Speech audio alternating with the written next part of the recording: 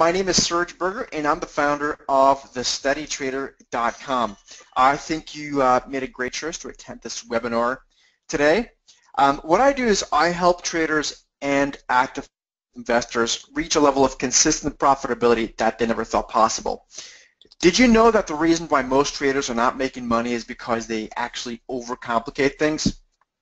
That's right. I can tell you that for the most part, the vast majority of people make things much too complicated. So today, what I'm going to show you guys is a highly profitable three-pronged trading approach that has not only made me a ton of money over the years, but has also already allowed hundreds of traders just like you to live a life of financial freedom by reaching consistent profitability.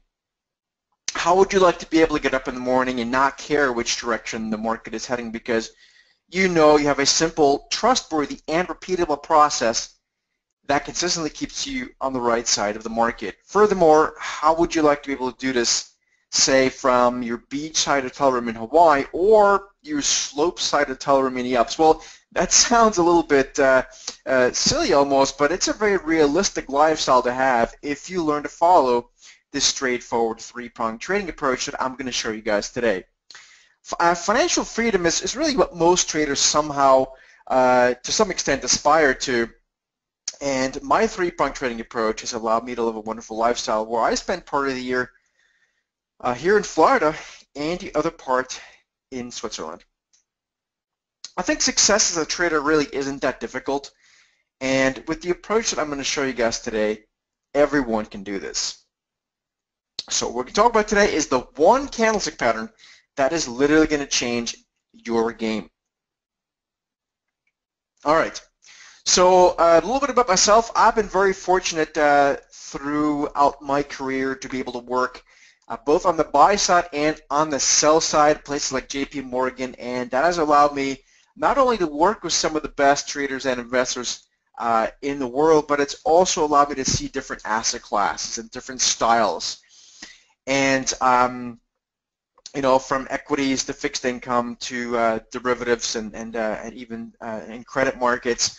I've been able to work in many different asset classes, and now I'm fortunate enough to be able to pass this knowledge on to the folks that I manage money for, and of course my advisory subscription-based folks and the broader audience such as yourself. So that's a little bit about myself. I think, as I said before, keeping it simple is very important. And again, trading and investing does not have to be complicated. Most traders and investors overcomplicate things because really what they do is they look at too many conflicting data points. And that's a really crucial point to make. Most people look at too many conflicting data points. Write that down. We have got to be able to eliminate the noise at this day and age where we live in the information age where we have Twitter and blogs and emails and text messages and WhatsApps and whatever else comes through. We have to be able to eliminate that noise, and so the more straightforward our process is, the easier it's going to be for us to be able to stick with it and to cut out that noise. Really, really important. The very best professionals that I have worked with throughout my career have a very simple but a repeatable process, and I'll repeat that. The very best professionals, traders, have a simple but repeatable process, and I can't emphasize how important that is. What I'm going to show you guys today is a highly effective and repeatable three-pronged trading approach that everyone can do, and I think that by the time we're through this presentation, it's literally going to change the way you look at financial markets. That might be a bold statement to make, but I've seen so many people have an unbelievable aha moment in this presentation that I'm very excited to be able to share this with you guys today. Okay, before we do that, real quickly, I want to do a bit of an exercise, and you can answer this either yourself or if you feel you want to share it with everyone, you can type this in. But the question is, where do you fit? And I think it's important to, as traders and investors in general in life, you want to be able to reevaluate and be honest with yourselves of where we are. So I've divided these three levels that I think most people somehow fit into. So stage number one is sort of the beginning stage. You're reading and studying, but you've never actually sort of pulled a trigger to a trade.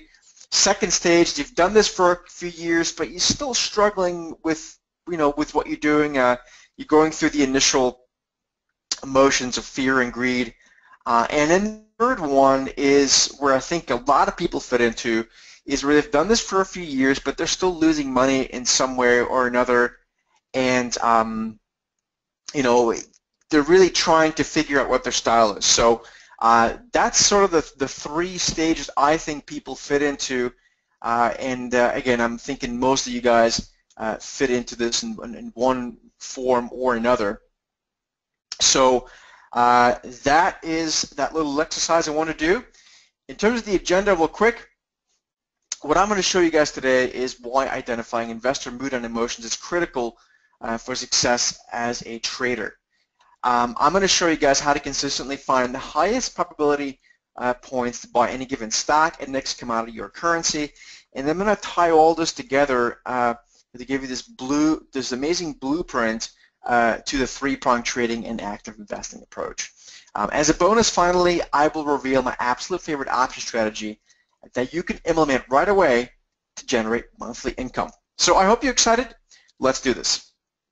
Okay, real quickly, this is not supposed to be a Candlesticks 101 class, but I'm going to give you guys a little bit of the base here so you kind of know where I'm coming from. But I think for the most part, there are way too many candlesticks out there to learn them all. There's only actually, if you look at it the way that I do, you'll see that there's really only a few that actually matter, because they're all telling, for the most part, they're telling us the same thing. So we have to focus on the ones that actually work, and it's only a few of them that actually matter. So real quick, the basics for the candlesticks is as such. You've got either essentially a down day, which is this candlestick here on the left with this black or the filled body, where you have an open, a lower close, but an intraday range that extends beyond the open to close range, right? So you essentially have these 4 points: the open, the close, the low, and the high. The opposite, of course, would be an up day, right? So you have essentially an open, a higher close, but an intraday range, again, that extends below the open to close range. Now, important to note is that these candlesticks, of course, can take place in any time frame. Today, I'm going to be focusing on a daily time frame. You can use these for 5-minute charts, for 15-minute charts, for weekly charts, monthly charts, whatever. It doesn't matter. But I'm going to be focusing on daily charts for today's presentation. It's the same application. So the most important part for these candlesticks is to figure out what's the relationship between in this case, the daily high, low, open, and close. And that's really what makes the difference between these different candlesticks. The other thing about candlesticks is that they are very visual. Okay?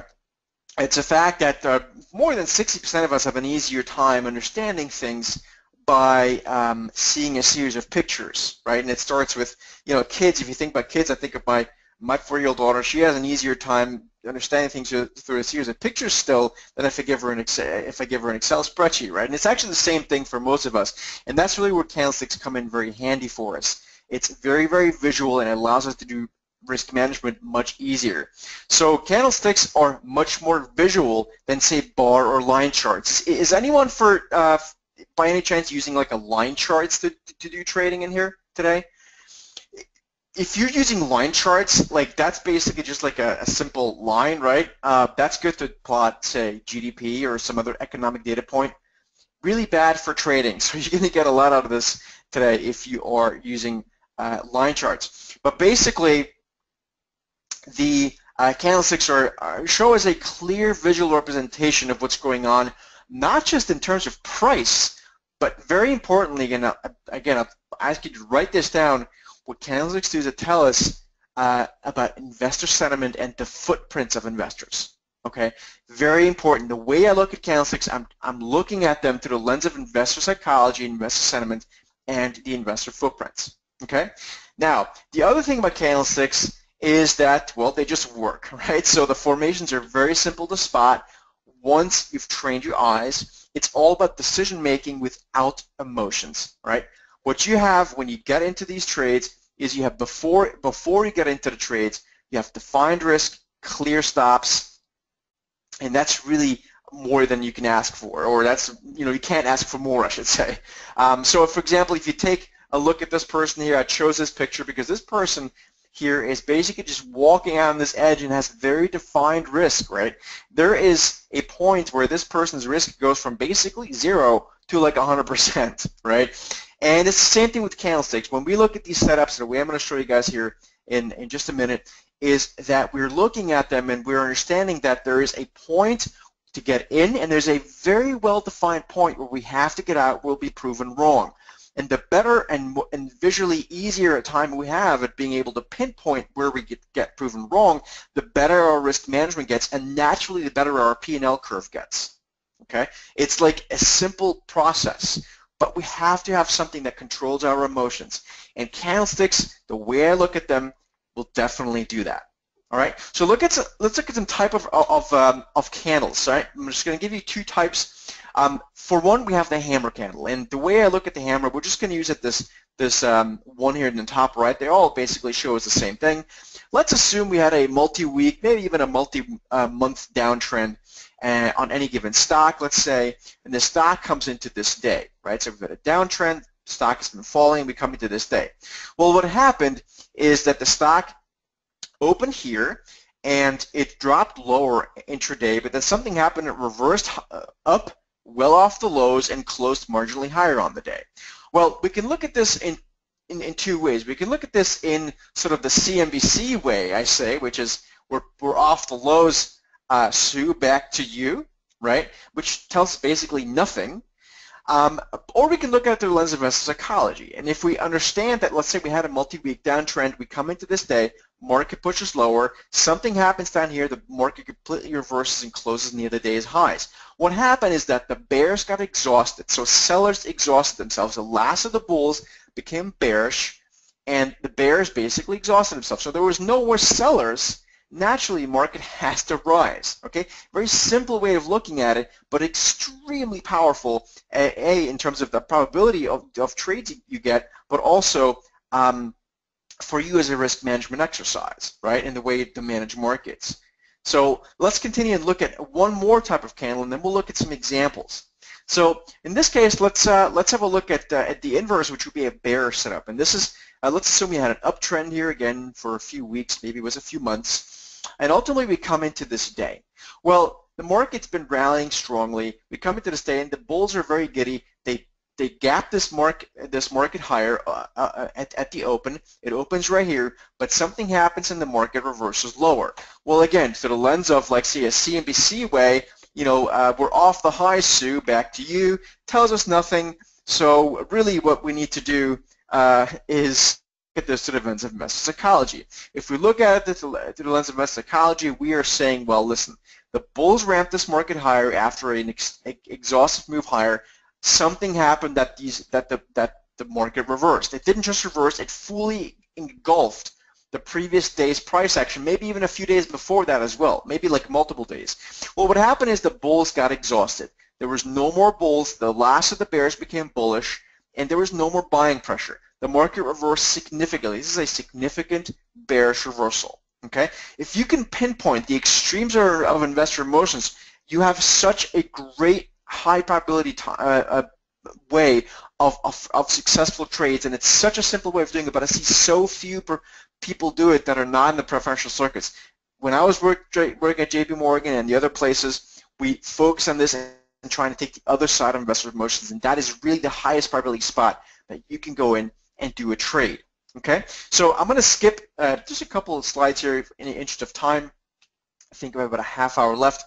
And I'm just going to go right through the first example. Now, I'm going to show you this chart of the S&P 500 more close up in just a second. I'll blow it up in just a second. Let me just walk you through the these 3 points here. So first of all, what you'll see on this following chart on the S&P is that we had a waterfall sell-off, strong sell-off, which was followed by exhaustion selling.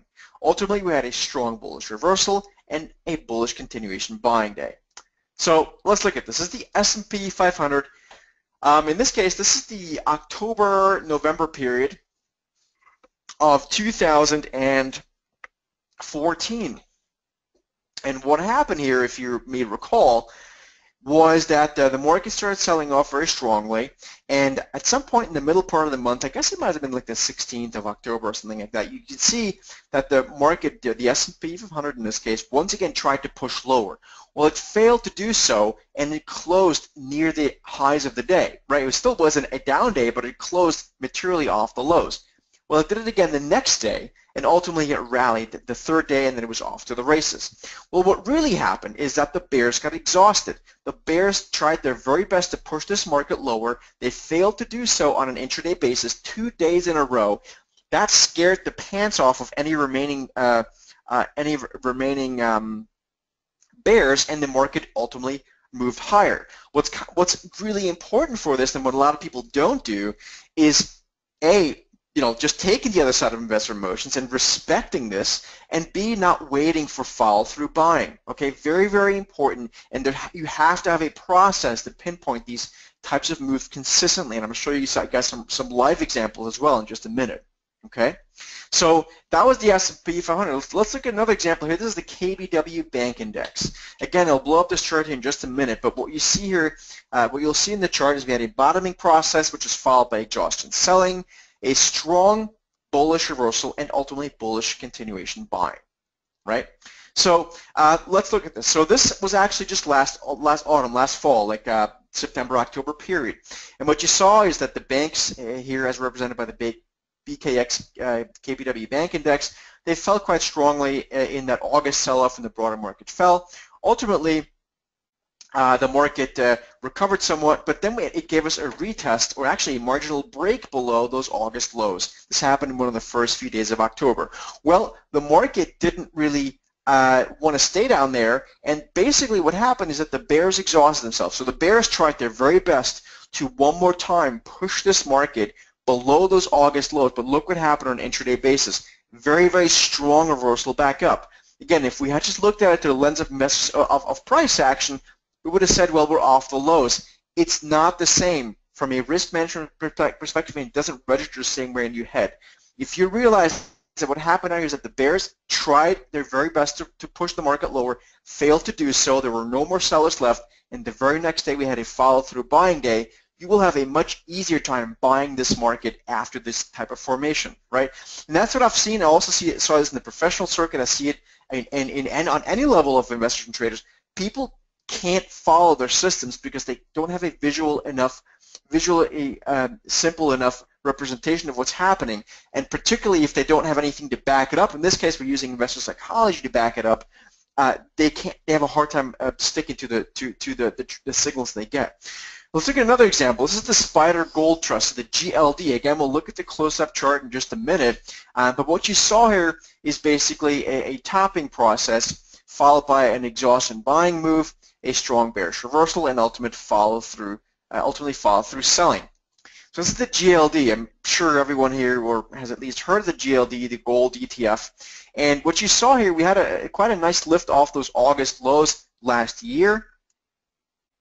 The market then rallied very strongly into the middle part of October and actually gave us a bearish reversal up here already. But the real obvious one, and this is maybe a quick sort of point to make here, I find a lot of people that use candlesticks or anything for that matter, they try to take every single signal. You don't have to do that. You only have to take the best signals, right? So that's another thing I've learned working at on the sell side and on the buy side for a long time, and having been in this business for nearly 20 years. You don't have to take every trade. Only take the best ones. And a lot of times if you do that, you'll have an easier time respecting respecting your system, respecting your approach. And if you then on top of that have a very visually clear representation of what's taking place, such as what we're doing here with candlesticks, you have a real winning formula. So what happened here in the GLD, again, it rallied very strongly in this August throughout mid-October period. Then started topping out, and on this day, which I guess was one of the last few trading days of November, it tried very hard to rally one more time. It rallied, but on an intraday basis reversed very strongly, closing the day actually lower on the day. A huge bearish engulfing reversal candle, right? Now again, we can look at this through the lens of price action, which tells us little. Look at it through the lens of risk psychology. What happened? The bulls, after having a multi-month run, got exhausted, cooled off a little bit, tried one more time their very best to maybe even get back to those highs up here, failed miserably on an intraday basis. The market reversed lower, fall through selling the very next day, and the market fell apart, right? Again, look at it through the lens of investor psychology, guys, and you have a much higher probability of becoming a successful investor and trader. I'm going to skip this example here in the interest of time, but I want you guys to write this down. There's 3 steps to the trade, and again, this is something I learned throughout my career working at buy and sell side, and that's how I manage money right now. Step number 1, okay, really important, and a lot of people don't do this because they're somewhat scared of it. You don't have to become an economist, or in fact, if you do, it's probably going to do you more harm than good for this business. And you don't have to read the Wall Street Journal from front to back every day. In fact, I would never read it for that perspective. But what you have to have is some basic idea of where we are in terms of the market structure. And the market structure a lot of times is going to mean where are we in terms of interest rate policy, so monetary policy, maybe what's the political environment look like, and also, of course, where we are in the economic cycle, right? So like right now, for example, we are kind of in no man's land, to be honest with you, in terms of monetary policy. We're more in a hawkish period than a dovish period, arguably, but we're kind of in no man's land, right, as far as the Fed goes. In terms of the economic cycle, well, we're very late in an expansion cycle. In fact, we've actually had economic growth slow in rate of change terms for the past 3 quarters. Same thing for corporate profits. So that's where we are right now. So that's an important thing to keep in mind. Okay. Step 2, you then make sure once you have a basic idea of where we are, you for the most part try to trade with the trend. Okay. I have no problem trading against the trend, but you have an easier time over time making money trading with the trend. So make sure you find the setups you find at the margin are more in favor of the broader trend than against it, right? And step number 3, very important, make sure you then look for those bullish and bearish reversals that we just talked about. Now, you can reverse engineer this entire process by starting with this. Let's say you come across a strong bullish or bearish reversal, like for example, I'm looking at it in WHR and in Whirlpool. We'll look at this example in just a minute, okay? But let's say you come across a real good bullish or bearish reversal like we looked at before through the lens of investor psychology. You understand that, let's say the buyers got exhausted and you have a bearish setup. Well, then make sure it fits into step number 2 for the most part, and of course, that step number 2 still fits into step number 1, okay? So you can reverse engineer. So just make sure you write this down, please. Take a picture of it on your phone if you have to, but this is really, really important stuff. Okay? Okay, now let me see here. I need to quickly bring up this chat window here so we can actually see. Perfect. Okay. Now, let's look at these charts we just looked at before and look at them taking a step back and zooming out a little bit. So remember the first chart before I showed you the S&P 500. Well, let's walk through these 3 steps. When that dip occurred, or that sell-off occurred last October, what happened was that the S&P 500 actually had bounced right into this 2011 support line. I remember when October 2014, when the market dipped, I got a lot of questions, and my phone was ringing off the hook on those 2 days when the market just literally was about to collapse, and then reversed, and I got a lot of calls from hedge funds around the world. I remember several from San Francisco were freaking out, and they were asking me if they should just, liquidate their portfolios. I said, listen, guys, let's wait it out where we are at the end of the day, maybe at the end of the week, and then make a decision. And sure enough, we had very, very strong bullish reversals take place right here at the 2011 support line, right? At the time, we were still very much in the broader structure, market structure, where the Fed was supportive, so we still have supportive monetary policy, and again, the markets was going higher. So if you have this 1, 2, 3 step process, buying the 2014 bullish reversal that we had here was a no-brainer, and you would have made a lot of money. We did so. I did it for clients, did it for subscribers, and it was a wonderful time. Right? Let's look at the KBW Bank Index. Again, this was just last autumn, last fall. And what we had here was the banks sell off quite hard in the August period, like I said, like the broader market. And it all came into a big horizontal support area on a weekly, multi-year basis. Well, again, what happened is the banks at the time actually started to rally, or were ready to rally, because the market the Fed was signaling something hawkish, which ultimately in December they did, and they raised rates by a quarter of a percentage point, right? So if you had this process in place, understood, you know, why the banks were about to rally from a big picture perspective, understood that this took place at a multi-year support line, and saw the bullish reversal take place on a weekly basis where the bears got exhausted exactly where there was a lot of support. You would have had an easy time to buy this and would have made real nice money with the banks for a number of weeks. Okay, let's look at the gold trade we looked at for the GLD. Now, this is a trade that, again, occurred last October, and that bearish reversal I showed you guys represents this blue bubble here. Now notice where this blue bubble is taking place. It's taking place right at the multi-year diagonal resistance line. If you would have seen that bearish reversal take place right at this area on the weekly chart as well as on the daily chart, you would have had a much higher probability of actually getting in this trade. And again, if you would have respected what it meant from an investor psychology perspective, which is what we showed you before, and we'll look at more examples in just a second, then you would have had an easy time to get into this trade. We did. It was a great trade, and you know, and that's that. So we can skip this HPQ example. I want to quickly go through the options setup that I said before as a bonus I would show you guys, and then we'll do a lot more examples. I want to go through examples I'm currently looking at, and I want to get your tickers as well in just a minute. But basically, my favorite option strategy is as follows, and I've traded options in just about any instrument out there that has options, or at least liquid options, and basically the highest probability trade is really, as far as equities go, in stocks that are called cult stocks that are taking an orderly ascent into a vertical ascent, right?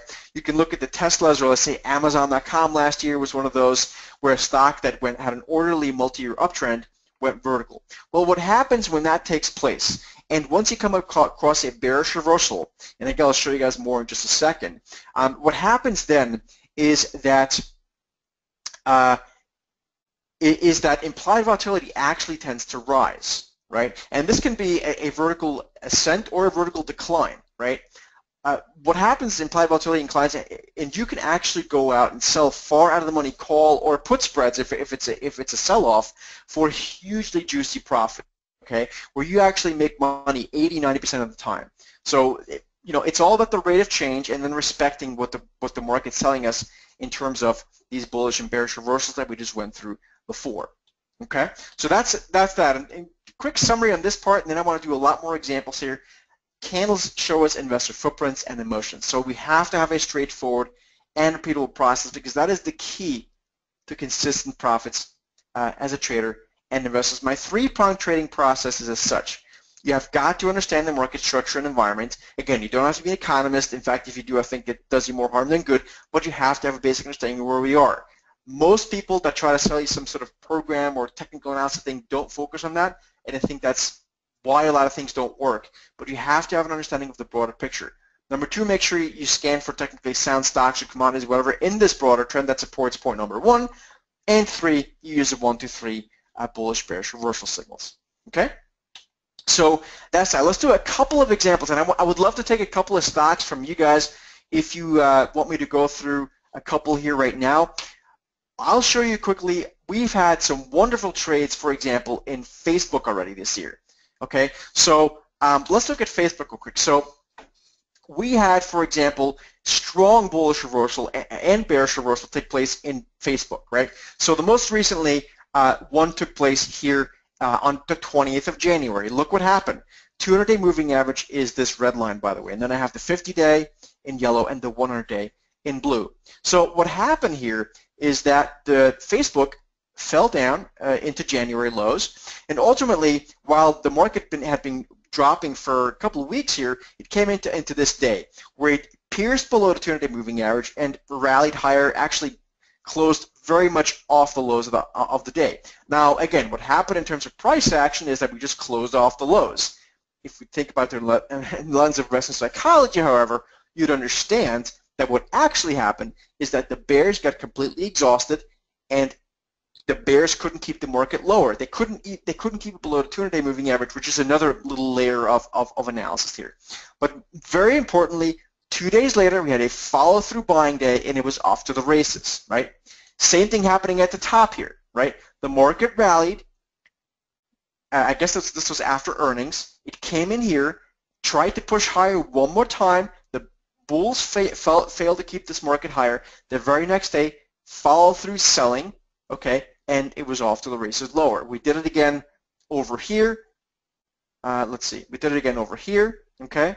And actually, I just opened an out-of-money call spread this morning in full disclosure, okay, like July paper, so a bit of a different one. Another one is Nike, okay? If you look at Nike, for example, one of the more beautiful bearish reversals I've seen in a long time, but again, let's look at the lens of investor psychology. Well, what happened in Nike here, and let's, oopsie, that's not what I want to open. If we look at this with a plain white chart. So what happened in Nike here is that this stock rallied higher very strongly in 2015, and then it started sort of stalling out. It couldn't go higher anymore. It started stalling in October, then again November, and then it tried to push above resistance on this day. I think it was the 23rd of December. Yeah, exactly, 23rd of December, if I remember correctly.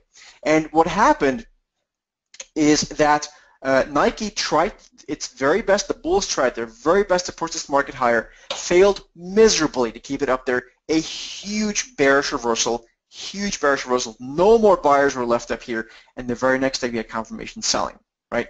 Are you guys starting to see how this is coming together? It's really important to look at stuff through the lens of investor psychology, because you have such a higher probability of sticking to your system if you look at it that way, that if you just look at it through the lens of price action. This has been proven empirically and through psychology studies we've done. That's the way you want to look at the markets using candlesticks. All right. So those are a couple of examples there that people also brought up. So let's just quickly, and I want to take more examples, go through more examples in just a minute and take more questions. But Albert Einstein once said that the definition of insanity is repeating the same behaviors but expecting a different outcome, right? And when it comes to trading, we really have to have a plan. And a plan starts with knowledge. And if knowledge is what you seek, I would like to offer you guys my ultimate candlestick bootcamp, which very much focuses on this institutional three-pronged trading approach that I just went through and give you a preview of. It's all about low-stress, high-probability swing trading, or multi-day, multi-week, multi-month holding period type of stuff. It's all about nailing reversal by correctly reading investor sentiment and emotions using the candlesticks and more, right? So what the course is an 11-part recorded video series, okay, an 11-part recorded video series that you get a login to. I also throw in a 30-page ebook with beautiful charts just like the ones we went through. It's a 30-page ebook that's also serves as a course guide. So all that is just $97, and you can get that at thestudytrader.com/now. And I'm trying to think of how to type this into the chat box here. But again, www.thestudytrader.com/now is where you can pick that up. There is a 30-day money-back guarantee. If you don't like it, I don't really want you to spend $97. But a lot of people, tons of people, are finding this to be a real light bulb moment for them. I don't think this course is for someone who can't be patient and disciplined in their approach. I also don't think this is for someone who just needs someone to feed them a trade every single day and can't make their own trading decisions. So if that's you and you're impatient and you don't want to follow a disciplined approach, this is probably not for you. But this course is for people who want to actually learn how to fish. They want to learn how to reach financial independence. And it's really for self-disciplined, disciplined self-starters, I should say, who can follow a very straightforward three-pronged rules-based trading approach. So thestudytrader.com/now is where you can pick that up. In the course also, and by the way, here's a quote from Brian Rick Walsky. He was already a professional trader, and he took this course, and he has dramatically improved this. It's been a real pleasure watching him just literally, go lights out within weeks after taking the course, because he started to finally look at stuff through the lens of investor psychology.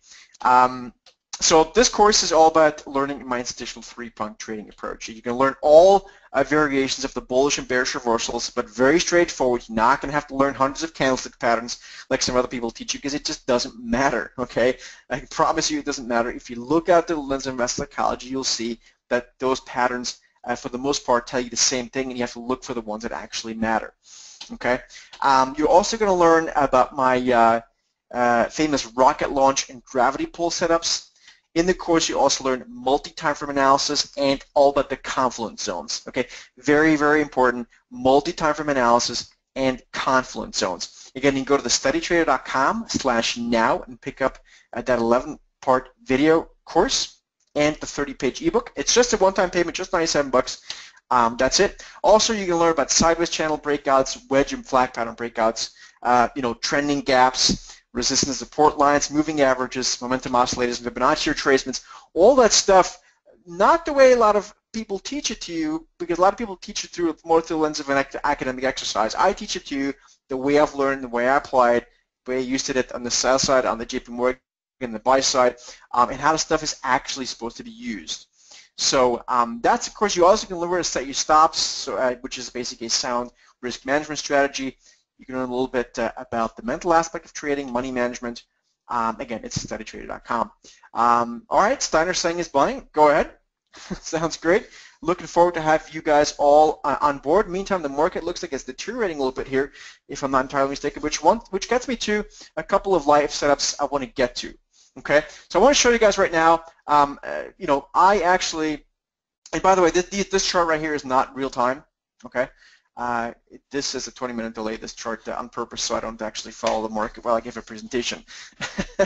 But basically, what I want to show you guys today is one setup that I've got on right now, which is in Whirlpool. Okay, and Whirlpool, if you look at it specific on the weekly chart, is one that's giving us a bearish reversal right now in the on the weekly chart. So let me just quickly make this a plain white chart. And what you can see here is what's happening right now. Okay, so you can see this stock rallied very strongly. It was much overbought. In fact, its MACD, if anyone uses the basic MACD momentum oscillator, reached its all-time highest ever overbought reading on the daily chart ever. Like this, and this stock's been around for a while. Ever last week. Okay, that's a long time. Now, what happened? Let's go through our bearish reversal to the lens of investor psychology. What happened is last week, and the stock, by the way, had earnings, I guess earlier this week, if I'm not mistaken. Stock rallied, and off the January-February lows, and came into this last week. Tried to rally one more time last week, failed miserably, and this week is faltering apart. Now, this week is not yet over, right? But if this week closes anywhere near where it is right now, you have a strongly convincing bearish reversal on a weekly basis. Now, again, through the lens of price action, this doesn't tell you that much. Look at it through the lens of investor psychology. What's happening? The bulls got exhausted up here. They tried one more time to push the market higher, failed to do so. Confirmation selling week so far this week. So that's what we're looking at there. Also, we are in DHI, Dr. Horton, okay, a home builder. Now, this stock has bearish reversal taking place right now, both on its daily and its weekly chart. Very nice. Look what happened here, and I'm just going to quickly give you the daily chart here. What you saw here is Dr. Horton rallied very strongly, came into this day late last week, I guess it was, and you can see the stock tried its very best to push higher one more time, failed to do so, and is following through today, down 3% today. Our subscribers are loving it. And people who've taken this course understand this stuff and are making money hand over fist, being patient, waiting for these types of setups to take place, right? So let's look at this on a weekly basis. So let's go with a plain white chart and go with a weekly basis. You'll see here, same thing on a weekly basis, very strong rally, failed to push higher. Bulls lost complete control of the ball. They exhausted it themselves, and today, this week so far, a follow through selling week. Someone wanted to know about Netflix, and by the way, guys, don't forget about the course. Again, it's an 11-part recorded video series. It's just $97 one time. You get a login. I just recorded it a few months ago, brand new. So so it's all brand new. You get a 30-page course ebook as well with it, with beautiful charts like the ones I'm showing you here. It's at thesteadytrader.com/now. Love to have you guys on board there. Netflix. Someone wants to know about Netflix. And in full disclosure, I just yesterday closed a short position that we had in Netflix because we had a bearish reversal take place, and this is one of the bearish reversals that you'll learn in the course as well. John's asking, yeah, so John's asking, do I like, long upper and lower shadows? That's one of the criteria, John. John's referring to like the trade before, or the example before, and say like DHI. It's just one of the things that we focus on. There has to be more than that, but you'll learn all about it in the course. You learn about confluence zones, but again, you have to look at the lens of investor psychology, and it just makes your life so much easier. Like, I mean, look, if you want to just only focus on long tails, look at these bearish reversals here. And here you have so many trades set up on a daily basis in this case. Okay. Yeah. So Tim's saying, are you saying that the market's reversed when the last buyer buys? Not necessarily right away, but it's a pretty darn good indication. And again, you can look at in sentiment readings, but why look at sentiment? Well, you can look at those as well, and we do as well. But it's all in the price. The price represents it, right? When bulls get exhausted, look at, for example, down here. I mean, you can look at the broader market, the January lows. Look what happened down here. This is DHI, but we can look at the S&P.